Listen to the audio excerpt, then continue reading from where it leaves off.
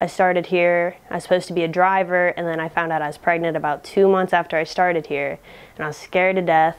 I talked to Brandon and Rich about it. I was scared they were going to fire me because they just hired me. They worked with me a lot. They didn't just kick me out on the side of the road. They put me in the shop for a little bit. They helped me out. They put me in the office. It's really nice coming to work every day knowing that my management, they actually care about the people around them. They care about their employees.